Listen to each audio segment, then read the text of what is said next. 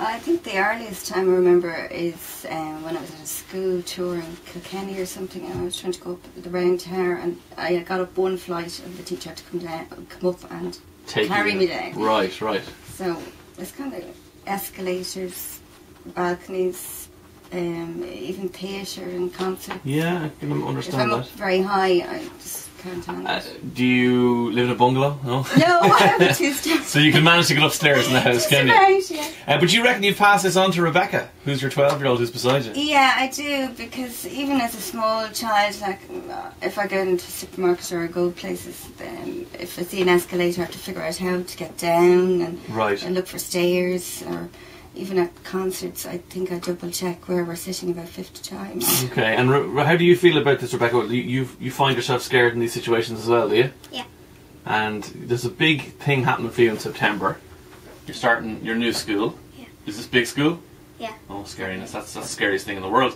But what about on the way to school? What have you got to walk over? A bridge. A bridge. Okay, that's going to be difficult.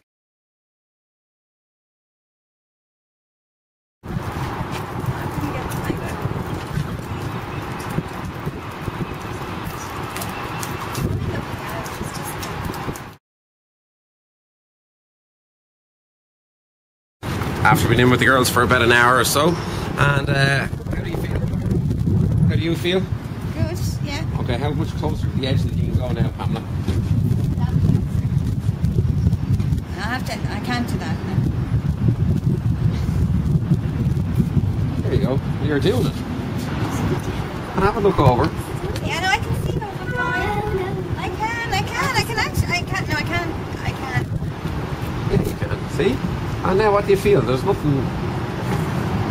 My heart's still pegged now. Yeah, but I'm not, certainly not what I felt earlier or before. But before you couldn't actually come this close. No, I couldn't.